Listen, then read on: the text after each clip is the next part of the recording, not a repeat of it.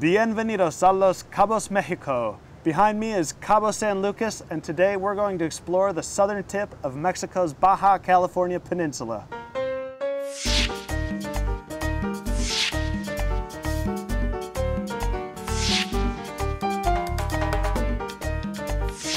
Los Cabos, Mexico.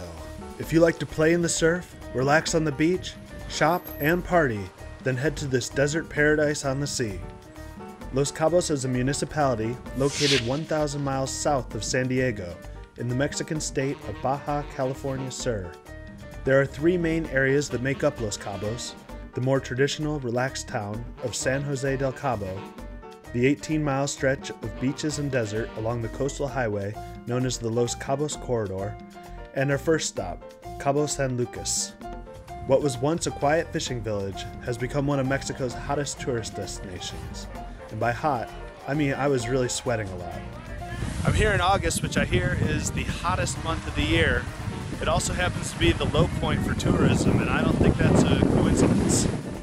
Cabo San Lucas is located on a bay with a beautiful view of the Land's End Peninsula, which features its most famous natural rock formation, El Arco, or the Arch.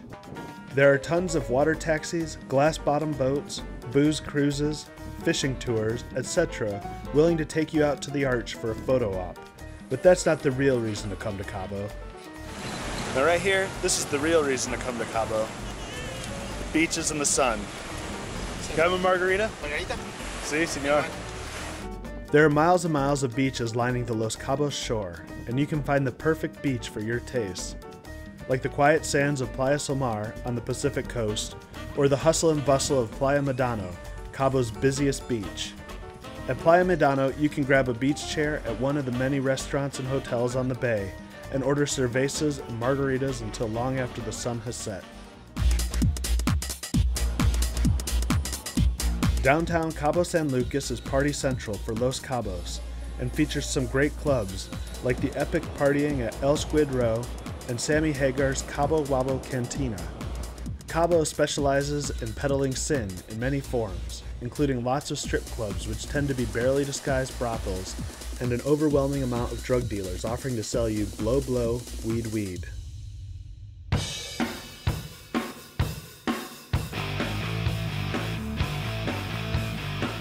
There are lots of outdoor activities in Los Cabos, like snorkeling, deep sea fishing, parasailing, and jet skiing. There are also tons of options for shopping, from the souvenir shops that line the streets around the marina with their aggressive salespeople, to the more laid-back, modern shopping mall experience of Puerto Paraiso. If you are feeling hungry, then there are tons of great restaurants and taquerias with delicious seafood, Mexican food, and cuisines from all over the world. But when reaching for your wallet, remember, this is not cheap Mexico. Los Cabos hosts some very wealthy visitors, and although you can find a few good deals, prices are on par with some of the more expensive U.S. cities. After thoroughly exploring Cabo San Lucas, I decided to venture out and see the rest of Los Cabos. Alright, I just rented my scooter and I'm about to head out. There's only one road from Cabo San Lucas to San Jose del Cabo, a 30-kilometer stretch of highway known as the Corridor. It travels along the coast with the Sea of Cortez to the south and miles of empty desert to the north. Many expensive resorts and golf courses line the corridor and are popular vacation spots for the rich and famous. But I took my scooter in the other direction, away from the population. I'm taking a little detour. I'm out in the middle of the desert, just me and my scooter. And as you can see, it just goes on for miles. Los Cabos sits in a harsh, arid environment, and you don't have to travel very far from the path to leave society behind. The lack of fresh water made Los Cabos an unappealing, almost uninhabitable place for Mexicans and Europeans to settle for centuries.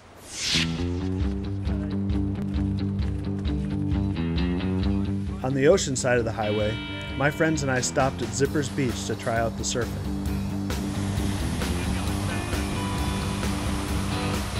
Water temp is perfect. Oh man, slightly below bath water. How are the waves? The waves are fun, playful. Los Cabos has some great surf breaks, but make sure to do some research beforehand, or ask the local surf shops for advice. Otherwise, you might find yourself surfing in a dangerous situation. The whole ocean is covered with rocks out there, so it's pretty rough on your feet. You have to go down a ways, which we found out later, to surf where there's not rocks. After surfing, it was on to San Jose del Cabo for some more exploration. I continued down the highway, pushing the scooter to its limits, and still not keeping up with traffic. I just took this scooter from Cabo San Lucas to San Jose del Cabo. It was a harrowing experience on the highway. I don't recommend it. San Jose del Cabo is the other major town in Los Cabos, and it represents a quieter, more traditional Mexican town. It has a laid-back town square featuring the Iglesia San Jose, a replica of the original mission church that the town was founded around. Well, I just took my initial walk through San Jose del Cabo, and gotta tell you, it was way more relaxed than Cabo San Lucas. As you're walking down the street, you don't have like 5,000 people trying to sell you stuff. Even though it's more relaxed than Cabo San Lucas, that doesn't mean that it doesn't have plenty of shopping, restaurants, and activities for tourists to enjoy. We have canopy, safari, swimming with dolphins. We also have snorkeling, ATVs, wave runners. A lot of fun here. I didn't get to stay in San Jose del Cabo as long as I would have liked because I had to return my scooter, but I had a tasty, affordable lunch at La Serena and enjoyed strolling through the shops at Boulevard Mijares, where you can find some cool Mexican crafts as well as the standard trinkets that are found throughout all of Mexico's tourist destinations. Even though Los Cabos is a fun place, there are still a few downsides to it. Everyone is working aggressively to get your money. Some of the beaches have roaming vendors that disrupt your relaxation. There are aggressive timeshare salesmen around town that hound you as you walk around, especially if you're a couple who is over 35 years of age. Some people will be put off by the amount of drug dealers and strip clubs that are found in downtown Cabo San Lucas. Furthermore, you should buy services from reputable companies that are mentioned in some of the more popular travel guides. I learned my lesson the hard way when my scooter salesman turned out to be really shady. I just got screwed out of about 20 bucks. I've been waiting here for 2 hours to get it back, so we'll see if I ever do.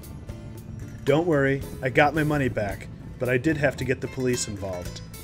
There is construction everywhere, and Cabo is expanding at an astronomical rate. My final concern is the environmental impact that this growing town is having on this delicate, dry landscape. It's hard to justify multiple, luxurious, thirsty golf courses in the middle of a desert. In Cabo's defense, though, I've heard that they use gray water to irrigate golf courses, and all new resorts are self-sufficient with their own desalination and sewage treatment. Overall, I enjoyed my time in Los Cabos. It's the perfect destination for hanging out at the beach, drinking a margarita, getting outdoors, and partying through the Mexican night. I'd like to thank TripFilms.com for helping me get to Los Cabos, Mexico. If you'd like to learn how Trip Films can pay for your travel expenses, head to their website and check out their Trip Vlogger program. After that, head to my website, StrayCompass.com, a travel adventure site for more great videos and articles. Thanks for watching. I'm James Knott. Adios.